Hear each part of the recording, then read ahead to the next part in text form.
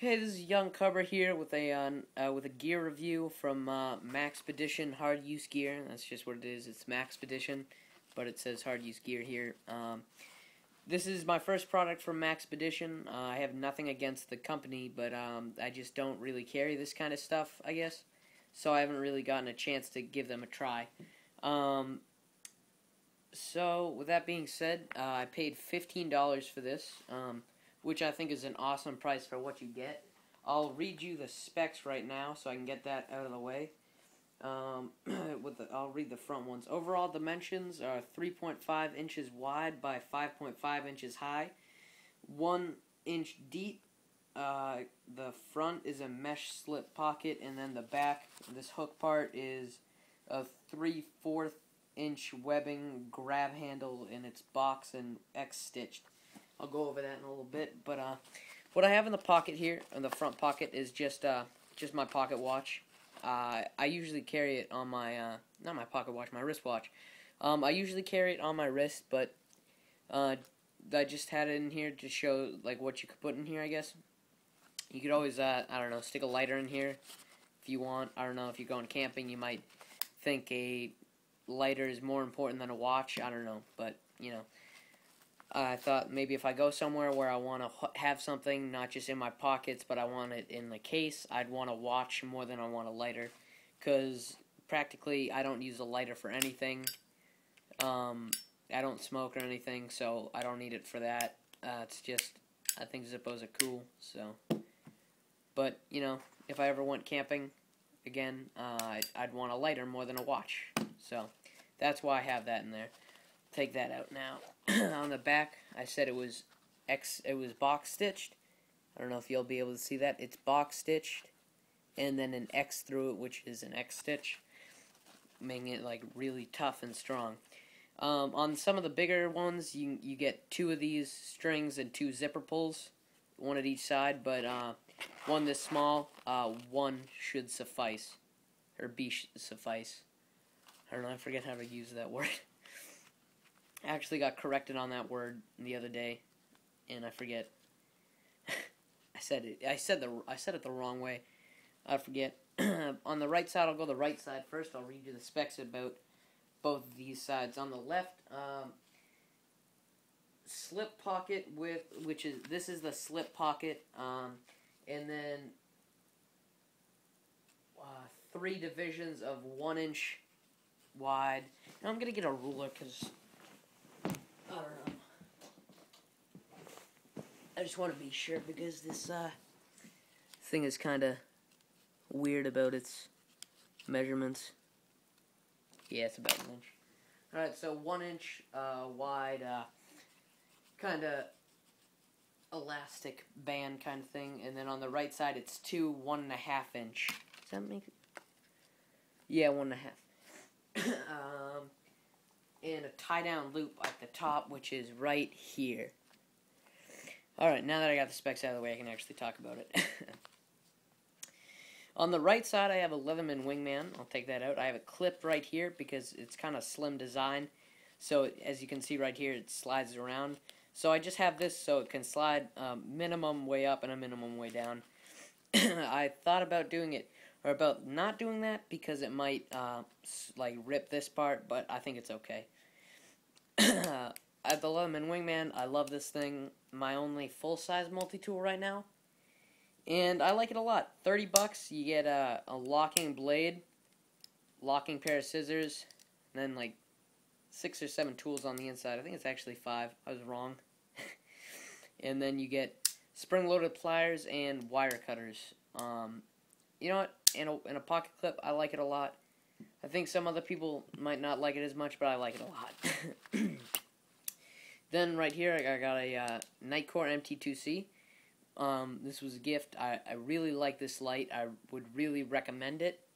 And if you're looking for a light with high lumen output and around the $40 range, I'd go with this one. I'm sure there are better lights out there, but I'm glad I chose this one. It's comfortable in the hand. It's got good ergonomics for a flashlight, and I like it a lot. It runs on 2 CR123s or one 18650, I think. Alright, And then in the back I have this little credit card survival tool. I'll read you what it has on it. I haven't really talked about this one that much. It's a multi-purpose pocket survival tool.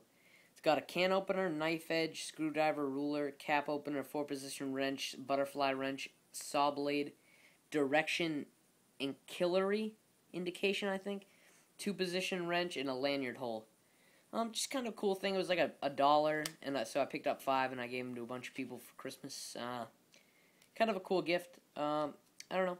Thought I'd just put it in the back, see what you can put in there. You can put paracord, and this thing, I don't know what you could really do with it. You can do all kinds of stuff, I guess. The left side, I have the I almost said Spyderco. Kershaw Skyline, orange. Like this knife a lot. Waited too long to get it. I like it almost too much. And then I have the Victorinox Tinker. You might see that I have it upside down. That's because, you see, it can't really move down without me pushing it. But if it was like this, if you can see how it gets thinner at the top, so the elastic only does so much, but if it gets down too much, it's just going to slip out. So, put it in upside down, it gets thicker, so it's harder to get loose. And then in the back, I have this pen. It's one of my favorite pens. I don't know why. Just like the way it writes. It's just a uniball pen, blue ink. I like it. At the top it says Maxpedition, American design, made in Taiwan. I don't really mind. You know, it's good product, good company. I don't really see why that matters so much. Well, some people it does, some people doesn't. To me, it doesn't. You know, if I get something American made like the Skyline, really happy about it. You know, really proud to own it. It's a nice knife made in America. But then again, you can get something like the Boker Trance, made in Taiwan, and you know what? I like this knife. It's fine. I don't really mind if it's made in another country. I mean, you know, it's a good design, so it's gonna be a good production folder. I don't know. Just my thought. I believe this is Teflon coated material. I think that's what it said in the info box, but I really like this. Can't believe I waited so long to get something from Maxpedition. I'm really happy I made the purchase. I believe this is 550 paracord. I don't have any doubts why it wouldn't be, but you know, pretty strong. Comes in this color, which is the khaki desert sand color, I guess. It comes in like green, dark green, ranger green is what I think it's called. Could be wrong. And then it comes in black. I don't know. I thought I wouldn't like this color because for some reason I'm not a big fan of like desert colors. I don't know why. I feel like it's like it would be too bright, but this is like a really dark beige color. It looks really good, and it doesn't look like too much out of the ordinary. I chose this color because this is really the only one I could find. Not the only one I could find, but I was just on eBay looking around, and I found this one, and I decided to go for it. Pretty happy with the purchase. I was, like I said, I don't know if I already said it was $15, and I really like it. It's a really good design. I feel it's gonna be really tough and durable. And I just like I said, I was just showing kind of the different things that you could put in it.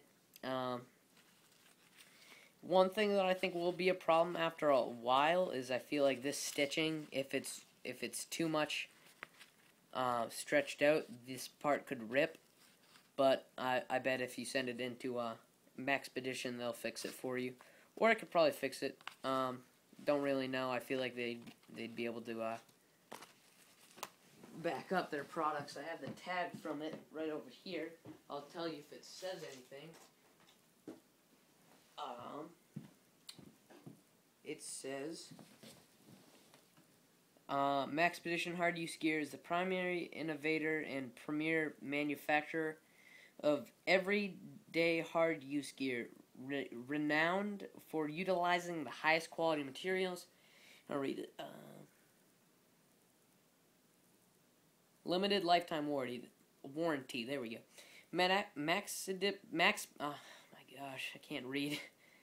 Maxpedition extends a limited lifetime warranty covering all products against manufacturer defects, including flaws in materials and workmanship. I don't know. I guess they won't fix it. I don't really know though. I'm sure if you just say that it wasn't stitched right, or I mean, if it breaks, I'm guessing it wasn't stitched right, unless you're trying to stick like 40 things in there. But you know, I'm sure it's fine. Outside is box stitched and X stitched, which is pretty strong. So I've got no doubts about this part. Just my thought. Really nice pocket organizer. This fits. I was holding it in my cargo shorts pocket, like the wide pocket at the bottom. I even got it in my jeans pocket, but it wasn't that full, and it was like really chunky in the pocket, and it looked kind of weird. So I might carry this like in a backpack, like in the mesh side pocket of a backpack, maybe if I'm carrying a backpack. I don't know though. I really like it. I'm gonna try and carry this one more. That's my review. Thanks for watching.